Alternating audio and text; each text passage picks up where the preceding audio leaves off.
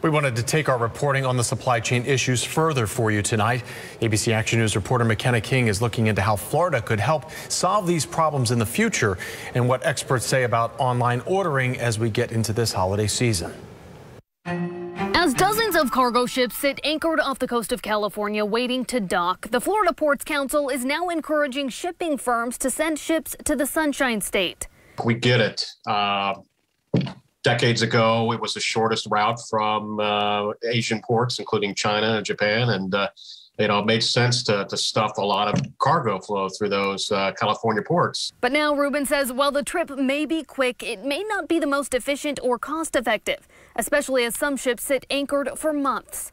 It's about a 7-day voyage through the Panama Canal.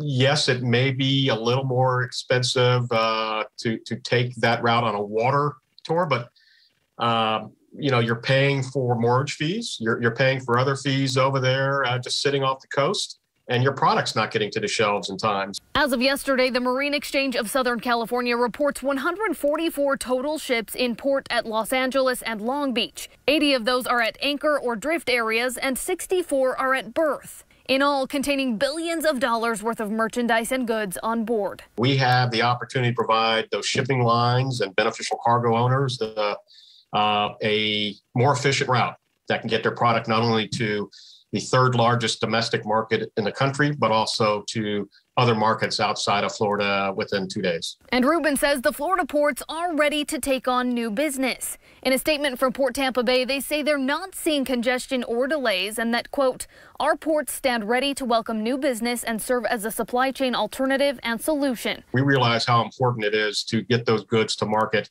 to not be the Grinch that stole Christmas. Ruben adds that it's not something that can change overnight.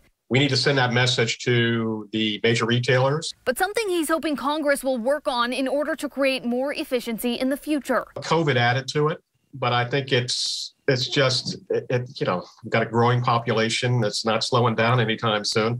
I think this is a reflection of a mindset. In the meantime, as the logjam persists, he says if you have not started holiday shopping, it's getting to be too late. It hasn't quite hit yet for most of the consumers. It's starting to. Prices are going up. So it's going to become a bigger issue in the next few months. McKenna King, ABC Action News. And if you want to learn more about this, we took a deeper dive into how the supply chain ended up where it is right now. That report posted on our website, abcactionnews.com, as well as some key shipping dates to keep in mind over this holiday season.